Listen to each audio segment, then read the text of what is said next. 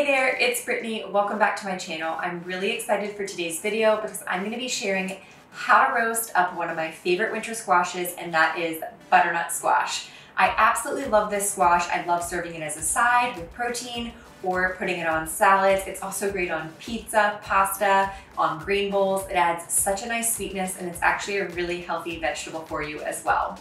The one thing that's tough about it is cutting it. So it is a hard squash similar to spaghetti squash or kabocha squash. It's just really hard to cut. So I'm gonna share some tips and tricks about how to cut it, and yeah, hopefully it will help you get cooking butternut squash in your kitchen. So the first thing you're gonna need is a vegetable peeler. The skin of butternut squash is edible, but I find it a little bit tough, so I like to peel it. This is a Cutco vegetable peeler, which I'll link down below. Got it on Amazon, and we really like it, especially for peeling butternut squash. The other thing you're gonna need is a sturdy cutting board, a large one that stays in place, and then a sharp knife.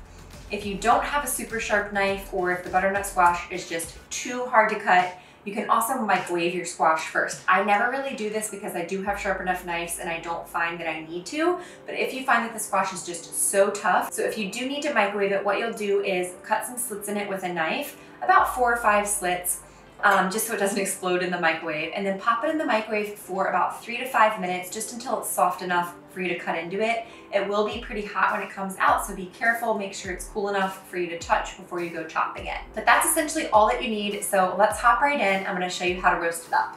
Start by peeling your squash with a vegetable peeler. Try to get as close to the ends as possible. Then cut the squash in half and then cut off the ends.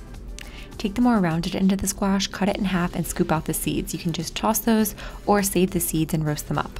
Then take the neck part of the squash and cut it crosswise into rounds as thick as you want your cubes to be. I usually do about 1 inch. Cut the rounds into sticks and then cut the sticks crosswise into cubes. Once you have all your cubes, add them to a big baking sheet and toss with a little bit of oil and some sea salt. Then use your hands to make sure all the cubes are well coated.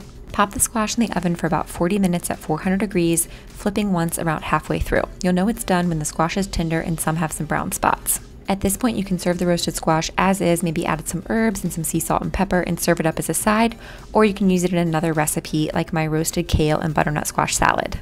So there you have it. It is that easy to roast up butternut squash. As you can tell, I did it in cubes.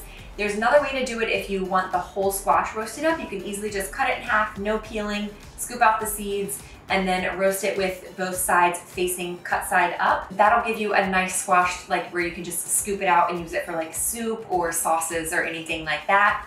I really like the cubes though for uses where you're gonna serve it as a side or put it on like a salad or something. So I hope this is helpful. Please leave me a comment down below letting me know how it turns out if you try chopping up and roasting your own butternut squash. And as always, please hit like, hit subscribe, and I'll see you at my next video.